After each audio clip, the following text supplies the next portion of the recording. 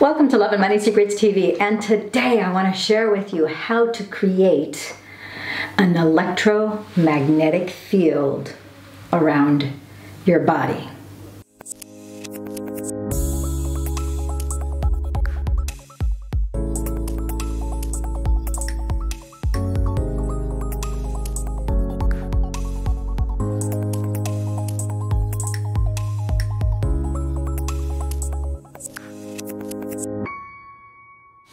That's right, how to create an electromagnetic field around your body, also known as a torus field or a toroidal field. If you have followed the workings of Dr. Bruce Lipton, who some of you have listened to him on my radio show, the Bottom Line Show Live, actually. Dr. Bruce Lipton talks at great length about the electromagnetic field that your body creates. And also Dr. Greg Braden. Greg Braden is also one who speaks quite a bit about the electromagnetic field and about the toroidal field. And of course the third party is Dr. Joe Dispenza. The three of them, all scientists and physicians, metaphysicians and physicists who operate on neuroscience because they specialize in neuroscience, and they call them the three amigos, and they speak all over the world about this specific topic, and they have applied the principles that they share with us during that advanced training. So I'm going to talk a little bit about how to create an electromagnetic field, also known as a torus field, and how it's not that difficult. Everybody, so let me dispel one notion first of all. If you think for a second that you don't have an electromagnetic field already, well, that's the first mistake. Because if you are alive, you have an electromagnetic field. You have a toroidal field by the sheer fact that you're a living, breathing organism. In fact, anything that is alive, a tree, a leaf, a flower, a bush, the grass, they all have their own electromagnetic field and their own toroidal field. So you have one already, but it doesn't need to stay at the level that it's at. You can expand that field, you can fan it out, and you can extend it. You could extend it 5 meters that way. 5 meters is a long distance. 5 meters that way, 5 meters this way. You can go in either direction and really expand out your toroidal field. In fact, for those of you who have the ability to either see auras or feel auras, you will acknowledge that there are certain people that have a could be a dense electromagnetic field. It could be a very feathery electromagnetic field. It could be an extensive electromagnetic field. And depending on what the state of your health is and the state of your heart, and it is contingent upon your heart and your brain coherence. Your brain has a certain amount of electromagnetic frequency that it emits naturally, and your heart emits a stronger, up to 5,000 times more stronger electromagnetic impulses than your brain. So once you're able to create a heart and brain coherence where your heart is filled with love and it is open and you connect it to your brain, and there's a very specific procedure that you're going to do in order to accomplish this and then to magnify and expand this. And there are so many benefits to all the things that you can accomplish through this process, which I will direct you to a video that I did on how to get into theta state, because I think it's a very critical, fundamental, step one video for anyone who's starting in meditation out the gate. Those people who tell you, oh, you have to be a sage or a monk, you know, you need to have meditated for 10 years, 20 years, you need to be in solitary confinement or off, in a, solitary place by yourself, up in nature, up in the mountains in the Himalayas, blah, blah, blah, blah, blah. Not true. Not true, not true. That is a misconception. Misconception. It's a conception that is missed. It is off base. It's not true. And the conclusive evidence and proof that I have not only experienced in the flesh, but seen with my own two eyes, not just once, not just twice, but hundreds of times, maybe up to 1,000 times or more now. I don't know, I haven't really been counting. But when I was in the monastery in Cancun, I was in Cancun for 2 weeks, of which 7 days was extensive advanced training where we meditated 13 and a half, 14 and a half hours a day, from 6 in the morning till 7:30, 8 o'clock at night, and sometimes from 3:30 in the morning till 7:30, 8 o'clock at night. We did one meditation for 4 hours. 4 hours and 38 minutes. I never knew I could do a meditation that long. And it doesn't matter. It's not a competition to see who can do the longest meditation. What is more impressive is the number of people who were healed, because we weren't meditating for the sake of meditating. We were there for the purpose to heal. Heal ourselves, and more importantly, in my opinion, to heal others. There was one guy who had 50 brain tumors between his brain and his body. There was a guy who broke his back in 3 places, I believe it was 3 places, and I think he was in either Peru or Venezuela, one of those Latin American countries. He was skydiving, and I'll never forget the first 4 or 5 days of the monastery when we had to do, because we did meditations that were sitting meditations, standing meditations, lying down meditations, walking meditations, meditations with our eyes open. We did meditations in all the different forms, and we received the instruction, then we actually did it. And then after 3 days of that intensive training, throughout the entire day, we are being given all the how-tos, all the scientific conclusive evidence of how the chemistry works, neuroendocrinology, the psychoneurology, everything you could ever possibly imagine. Brain scans, MRIs, EKGs, IgA, immunoglobulin levels, evidence of telomeres lengthening. I mean, it was incredible, the amount of data that we were able to observe and to see for ourselves. And then it was even more spectacular to witness the people actually being healed. I was about to say about the skydiver. I'll never forget, you know, it's 1,000 people, so it's a very large monastery.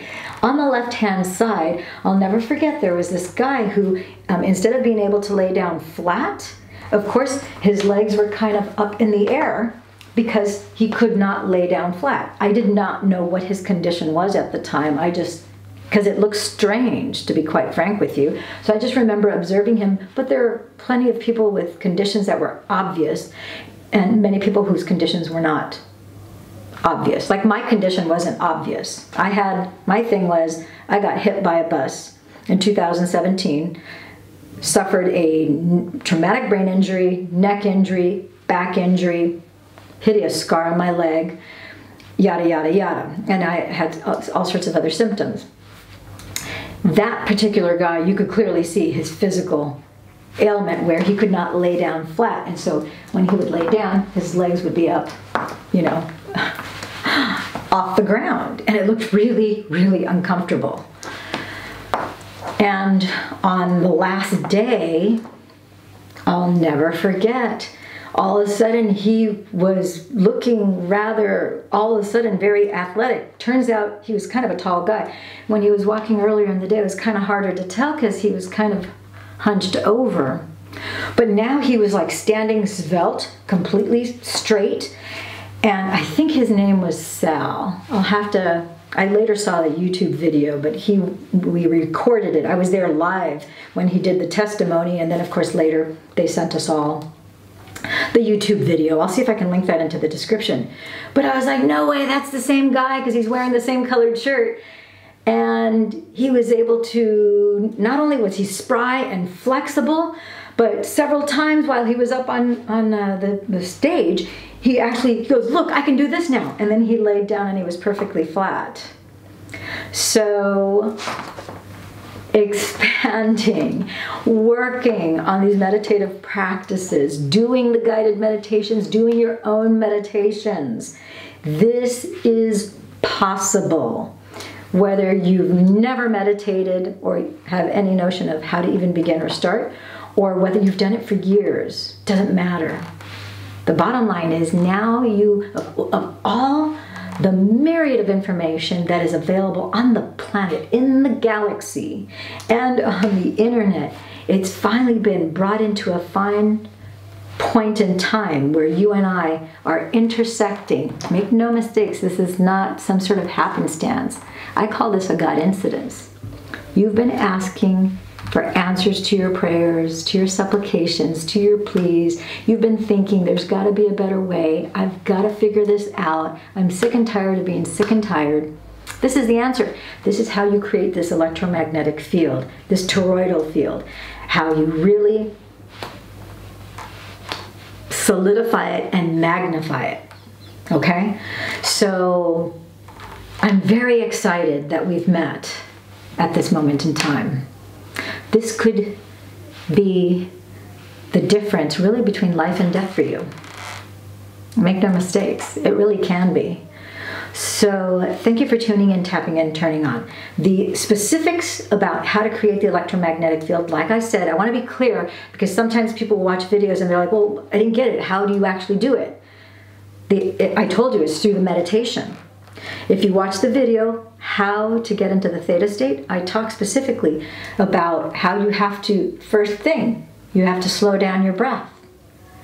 You have to, on purpose, intend to slow down your breath, and you're going to take slow, deep inhalations and exhalations. You're going to inhale, hold, and exhale. With your mind, you're going to take your attention, like laser-like focus, you're going to go to your first energy center. First, to the second, to the third, to the fourth, to the fifth, to the sixth, to the seventh, and then to the eighth. And then you're going to bring it down. There's a process to this. I explain it in detail in the video, how to get into theta state. This is how you're going to create induction. This is how you are going to create an electromagnetic field. Bear in mind that normally, without you doing anything, your cerebral spinal fluid that's inside your spinal column rotates, it cycles through twice in a 24-hour period. When you meditate and you do the appropriate deep breathing, this is a type of deep breathing that creates induction. Induction is required in order for you to manifest and to affect your pineal gland, for you to create heart coherence and brain coherence. Everything has been methodically thought out and put together so that you have the highest, fastest results possible. The only variable here is you. You have to choose to do it. So as you do that, the cerebrospinal fluid is going to start to, with your inhalation, because you're taking your attention with your mind to your first energy center and you're bringing it up as you inhale, that is going to speed up the rate at which your cerebral spinal fluid is now cycling through your body. Because now with each inhalation it goes up, the sinuses in your head, if you actually look at x-rays of people as they're doing the breath, you'll see that you have a fissure here at the top of your brain. It actually opens and closes, opens and closes. As you inhale and as you exhale, it closes again. That is like a pump. You're taking that attention with the breath, and then you're bringing in the muscles from the first to the second to the third energy center. The muscles that you use to expel waste, to use to make love to another individual. You're going to use them now in reverse, on purpose, mechanistically, to push up that cerebral spinal fluid. As you do that over and over and over again, your cerebral spinal fluid has proteins, fluids, electrolytes. It has an electrical charge. As you speed it up, the electrical charge starts to get stronger, and it starts to hit your pineal gland. That will ignite a chemical reaction called the piezoelectric effect. That piezoelectric effect will spark. You actually feel, at least I can speak for myself, where all of a sudden you feel like an electric shock.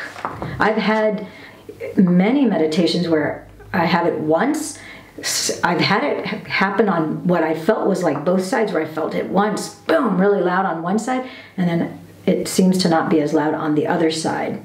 I don't know, there isn't any rhyme or reason. It does not happen to me every time I meditate. I don't know what determines my having it one time and not the other, but it's happened so many times now. I even had it happen several times where it made me sit up because it was such a big pow. You hear a big loud snap and it's like an electrical jolt. It doesn't hurt, but it catches your attention without a shadow of a doubt. That chemical reaction and that piezoelectric effect, which is a spark that hits your pineal gland. There are 5 crystals, calcium carbonate crystals. They're stacked one on top of each other. They're on your pineal gland. Your pineal gland is the size of a rice grain. When those, as you're doing the breath and you're focusing and you're doing the induction, this is what creates induction, they start to shimmer. As they start to shimmer, it starts to warm up the electric effect and they start to elongate. And when you have the piezoelectric effect that shoots off, and now you have that electrical jolt, it starts to grow at the top of your pineal gland a little antenna, which is called a transducer, which is what helps you reach not only higher states of consciousness, it also helps you perceive and see and detect things that otherwise are unperceivable. Okay? Your body will create benzodiazepine, it will create dimethyltryptamine, it'll create vasopressin, oxytocin, melatonin. We're not going to get into all the specifics as to what each and every one of those do, but if you want more information on that, get it straight from the horse's mouth. Just do a video in the How to Get into Theta State.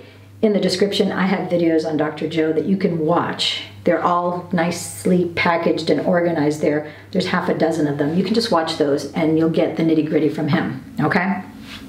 The bottom line is that now as you do this, now you have an electromagnetic field that is really complete and it's really expanded. And that energy can be directed for all sorts of things. That's the exciting news. You're already doing it. Now you're going to direct it and to use it with intention, with purpose, with laser-like focus. Okay? So that's how you create an electromagnetic field.